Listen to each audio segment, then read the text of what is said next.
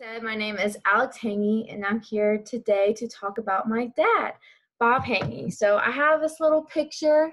That's him with a much smaller Alex, but this is how I like to remember him. But a couple of things you need to know about my dad before I kind of dive into his story is that he always fought with my younger sisters on who ate the most ice cream. Another thing I want you to know is that he loved roller coasters and old country folk music. I get my love of history, true crime, and strangely enough, musicals from my father. He worked at US Bank my whole life, and on the outside, he may have seemed like the frugal and sometimes stingy banker, but once you got to know him, he was the most generous person you've ever met. And then finally, the most important thing about my dad is that he had 4 kids and now 4 grandkids, and he did everything in his life to make sure that we were set up for success. And that was the most important thing to him. So to dive into a little bit of his story towards the end, we started noticing some strange symptoms for my dad in April 2015. These are things like he was a little bit more reserved. Sometimes he would say comments in conversation that didn't really match what we were talking about. He would do silly things like put the home phone in his pocket and take it to restaurants, put the bread in the freezer and the ice cream in the fridge, stuff like that. He does seem a little bit more tired overall, and he definitely was more anxious at work, at a job that, like I said, he had for decades. And so my mom sat me and my sister down and said, hey, we're going to do some tests with your father over the summer just to be proactive. And me and my little sister looked at each other like, nice, Dad, you get the summer off. Like, I'm sure it's nothing. Like, way to go. Like, no work. At the end of that summer, I remember it was my first day back to the University of Cincinnati. I get a phone call from my mom, and she says, okay, after all these tests, we know it's not Alzheimer's or cancer. The first thing I thought was, excuse me, did we think it was Alzheimer's or cancer? Because I was not aware that we were on that caliber of seriousness. And the second thing I thought was, okay, it's not cancer, it's not Alzheimer's. Like, the worst is behind us. Anything else that we can tackle. All right, let's get into it. Like, I'm in fighting mode now. I'll fight for my dad. And for the next year and a half, 2 years, he underwent so many different kinds of tests. This included memory tests from general practitioners, MRIs, blood tests, cognitive ability tests from psychologists, and then he also underwent 2 spinal taps, which is a pretty intensive operation. And so after all of those tests, nothing really came about. The turning point for me personally was Christmas break of 2016.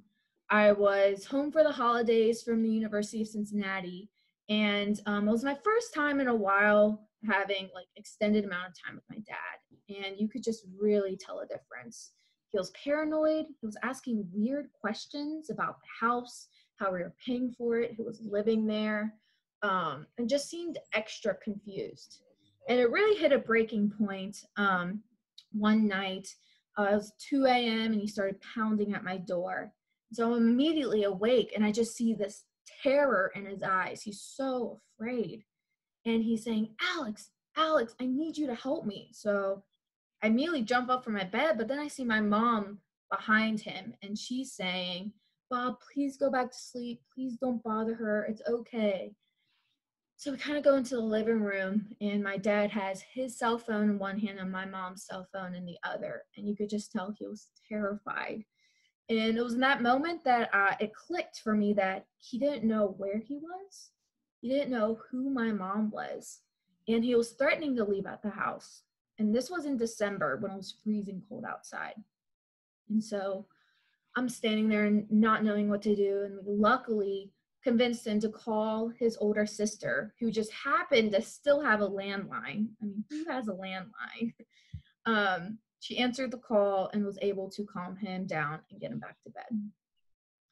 It was at that point that my mom sat the siblings down and said that his paranoia and depression and anxiety, symptoms that we didn't really know he had, were really, really bad, and that he didn't always know who my mom was, which was a crazy idea to have, that my dad didn't know who my mom was.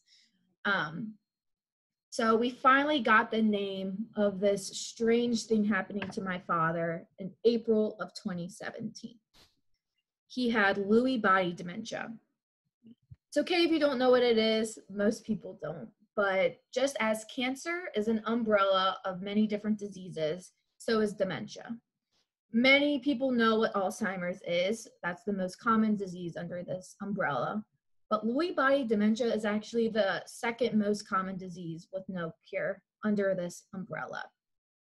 Strangely enough, it's not a rare disease. It affects an estimated 1.4 million individuals and their families in the United States.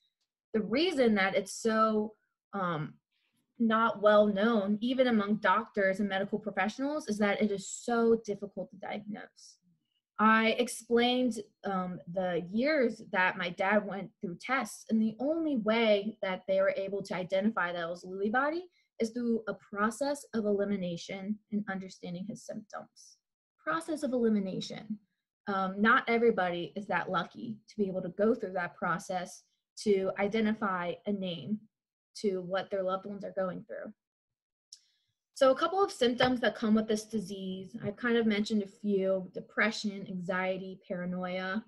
A few others are hallucinations, slow movement, trouble walking, excessive movement during sleep, and acting out dreams, and just night terrors.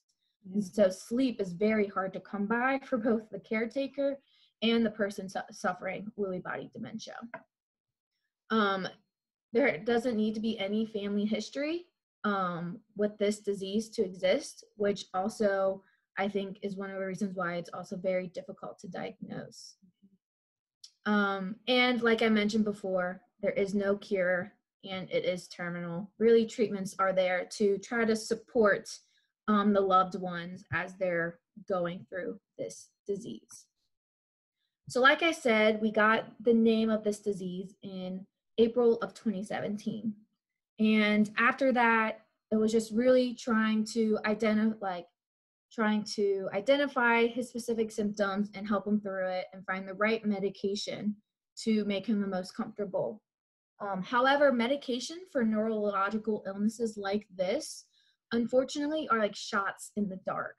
Not only does each person react differently to the medication, they also come with their long list of very intense symptoms that sometimes require their own medication just to deal with the symptoms of the first medication. And then, of course, if you're on multiple forms of different medication, they sometimes can react negatively based on your brain, your body, etc. And so it was very, very tough to get his medication right. And my mom practically became an expert in medication. It kind of came to a head in March of 2018, where they went to the hospital and she admitted him to the emergency room to try to figure out his medications. And that's when he was admitted to the psych ward. And as a college student, learning that your father is in the psych ward is a pretty jarring statement and visual. Even though at this point we've gone through years and we understand that like suffering, this is a disease, it's neurological, there's just something about the word psych ward that really just puts you on edge.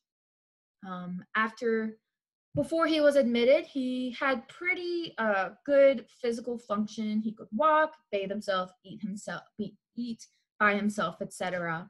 It was really those psychiatric symptoms that he was struggling with. But I mean, the minute he was admitted to the psych ward, it was like a light switch. He could no longer walk by himself, bathe himself, go to the bathroom by himself, feed himself. Talking became very difficult. And it was a pretty steady downward slope at that point. On May 1st, 2018, my dad lost his battle to Lewy body dementia. And grief is a weird thing. We started grieving years ago at this point. I mean, little by little, we were losing the man, father, spouse, loved one, day by day. Little pieces of him we were losing. However, there is definitely something final about death and about knowing that it's done, it is finished. However, another strange thing about these kind of diseases is there is a large amount of relief. This person that you love so much is no longer struggling, suffering, and is in agony every single day.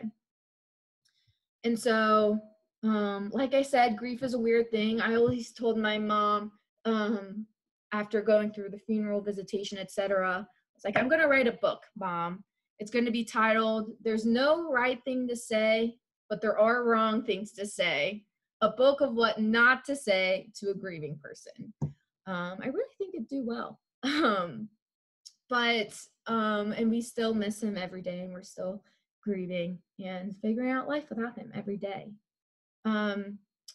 So that's one person that you now know that suffered from Lewy body dementia. But I bet there's another person that you all know that also suffered from Lewy body dementia that you might not be aware of. His name is Robin Williams. Pretty famous guy. If you haven't heard of him, look it up. He's pretty great. He died by apparent suicide in 2014. And it wasn't until after they had the autopsy that they realized that he was suffering severely from Lewy body dementia. A documentary about his last few years on Earth called Robin's Wish, and to really discuss what this disease did to the man that she loved and the man that America loved. And so a few of some of these tidbits from the documentary I kind of pulled out and I want to share with this group.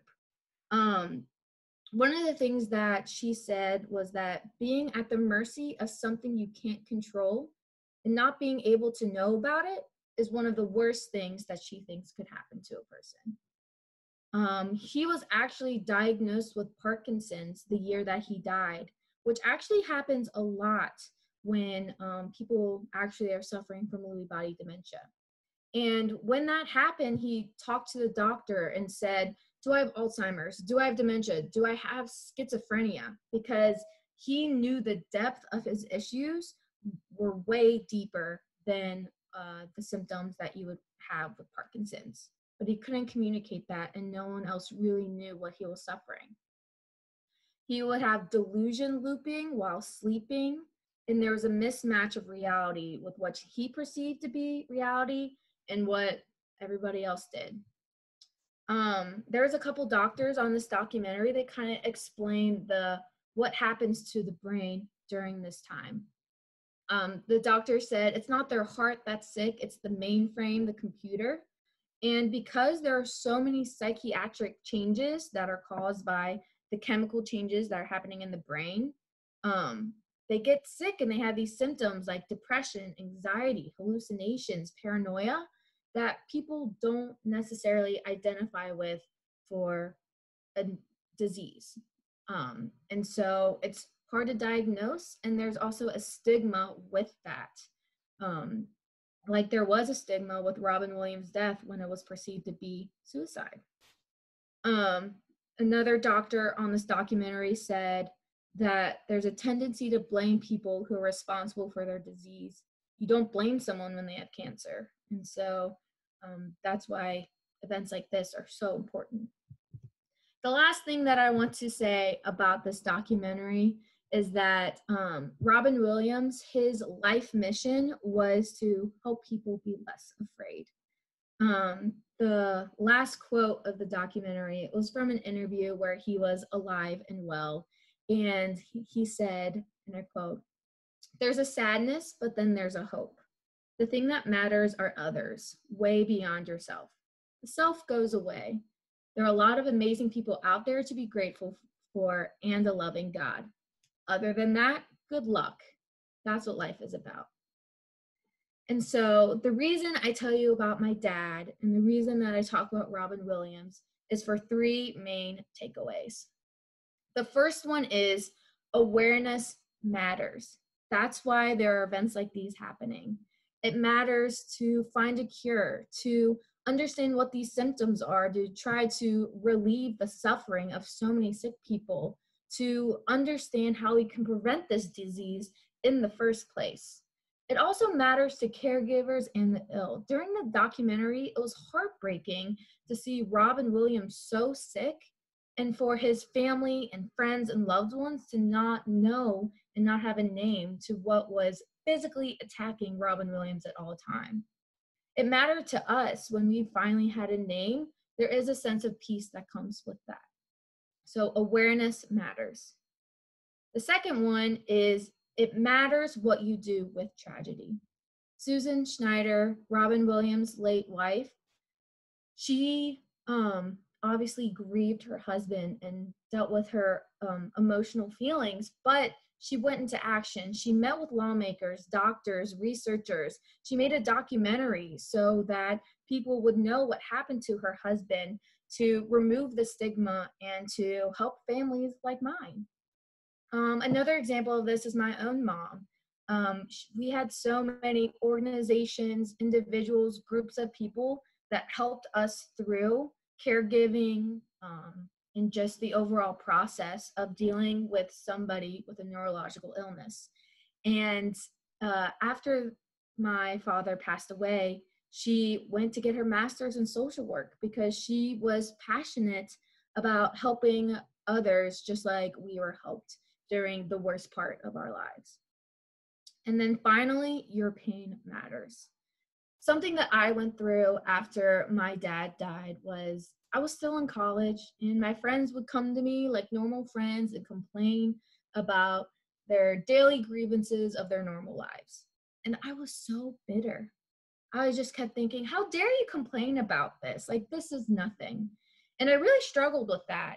Luckily, I never said those words out loud because they weren't pretty words.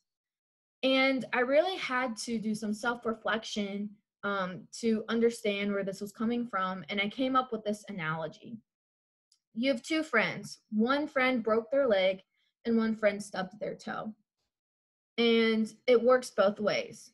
If you're the friend that broke your leg and your friend came in and they're like, oh my gosh, I stubbed my toe, you have to acknowledge that that pain is real. It hurts when you stub your toe. And you're going to be a bad friend and person if you don't help them through that pain. On the flip side, if you have the stubbed toe and your friend has a broken leg, yes, share with them about your pain and your life, but try to have some perspective and awareness about what your friend with the broken leg is going through. I think this is also extremely important in the world of 2020, whether you're grieving a lost loved one, whether you lost your job, or whether you're just working from home with little kids, and that's really hard. I think we have to acknowledge that everyone's going through something and pain is pain. So again, the three takeaways that I hope you take with you from my talk tonight is 1, awareness matters. 2, what you do after tragedy matters. And 3, your pain matters. Thank you, and thank you for letting me talk about the best man that I ever knew, my dad, Bob Hengge.